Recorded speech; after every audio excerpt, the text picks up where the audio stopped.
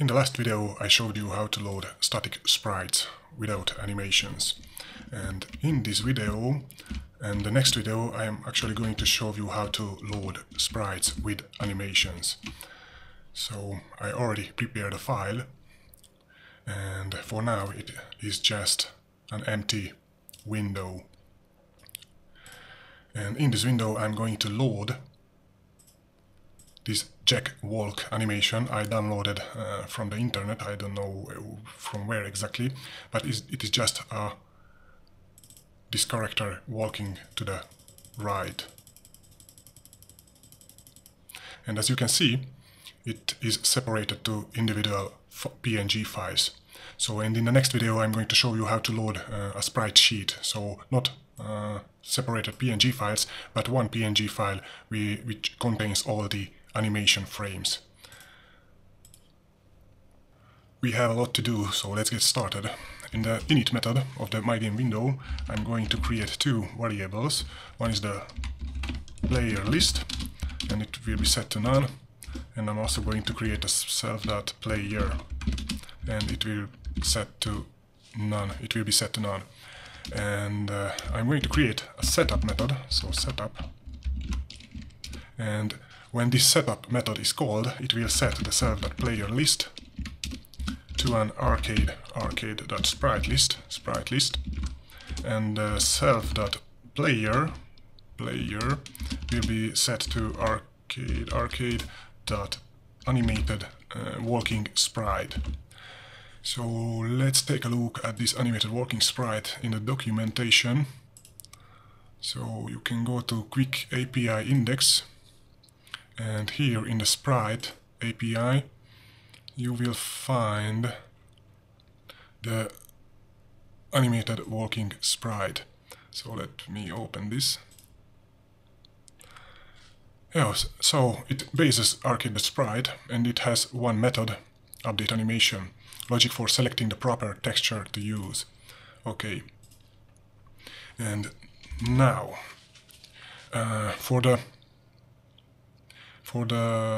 so this animated walking sprite needs four lists.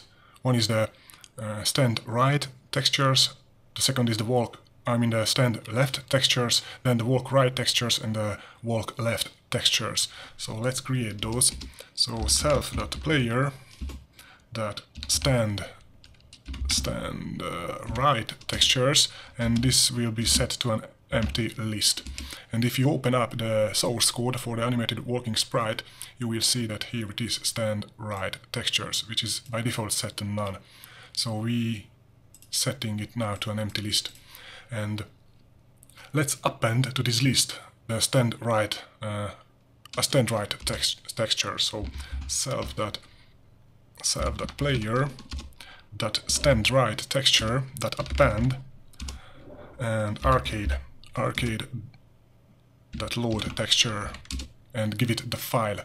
So I want to be the stand right texture, this walk1.png, and here in my sprites folder I have it here. So sprites, jack walk, and walk1.png.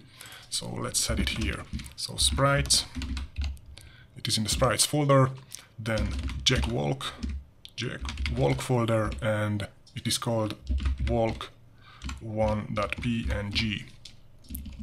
And now let's set the stand left textures. So self.player that stand left textures equal to an empty list, and self.player that stand left textures that append to this list the same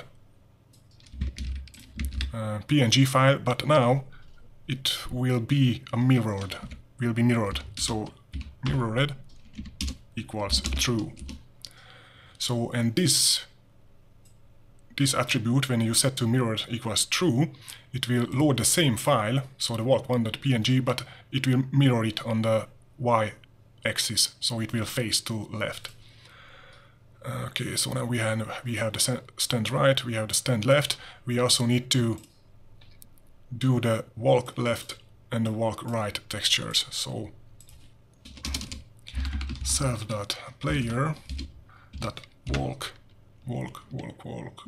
right textures equals to an empty list. And yeah, now we have to load each file separately into this, or append these to these walk right textures. So I'm just going to copy these self.stand_right, and I'm going to change this to walk right textures. So self.player.walk right textures that append arcade.load walk1.png, and we have 10 images, so from 1 to 10. So I'm going to duplicate this 2, 3, 4, 5, 6, 7, 8, 9, and 10 times, and I'm just going to change this walk1.png to walk2, here walk3, walk4, walk5, 6, 7, 8, 9, and 10. And now let's do this for the walk left textures. So self.player.walk left textures equals to an empty list, and I'm just going to copy all of these and paste it here, and set the mirrored in the load texture to true. So mirrored equals true, and just let's copy this to these also.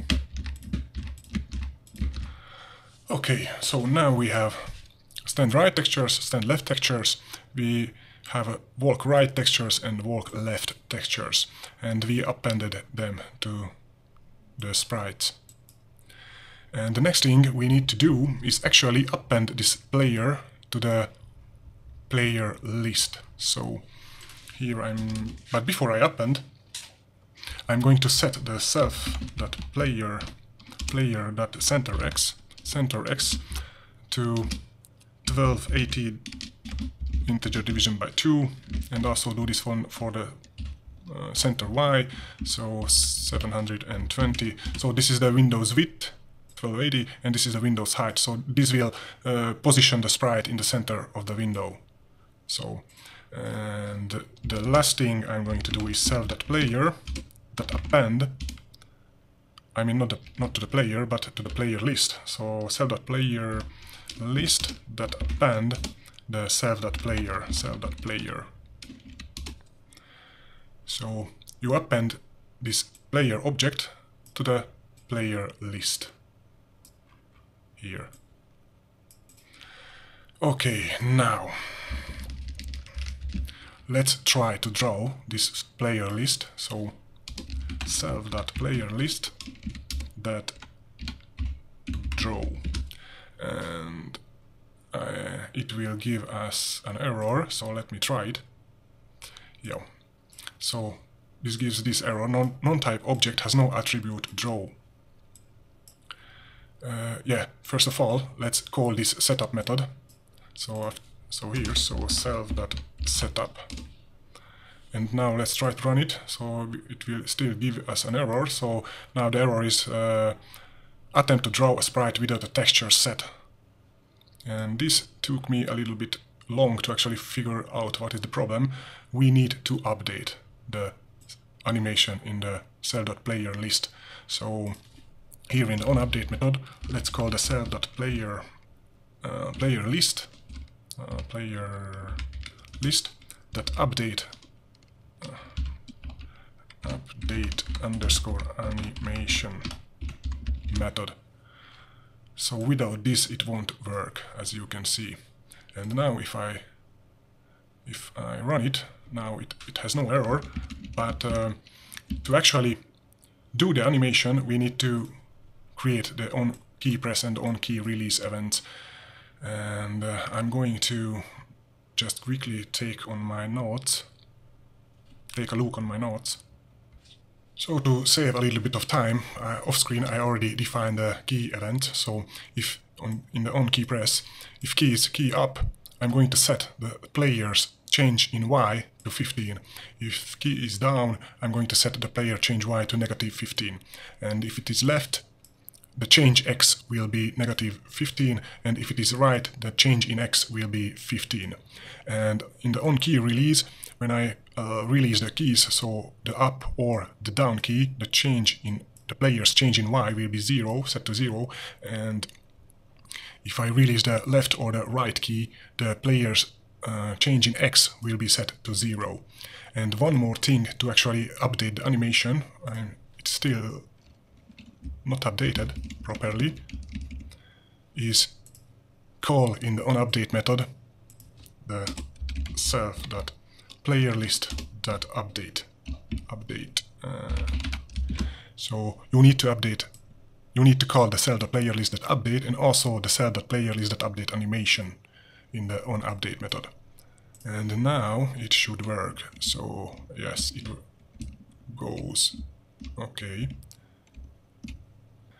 Okay, this is the drawback of copying and pasting. So here, this should be walk left textures. So here I'm going to copy walk left textures and I'm going to here append walk left, walk left, walk left, walk left.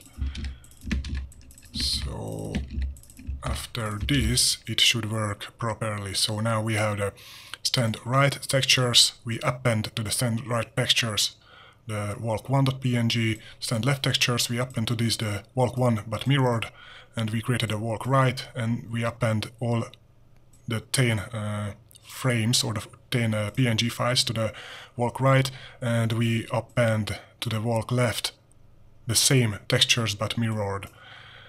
So now it should work properly.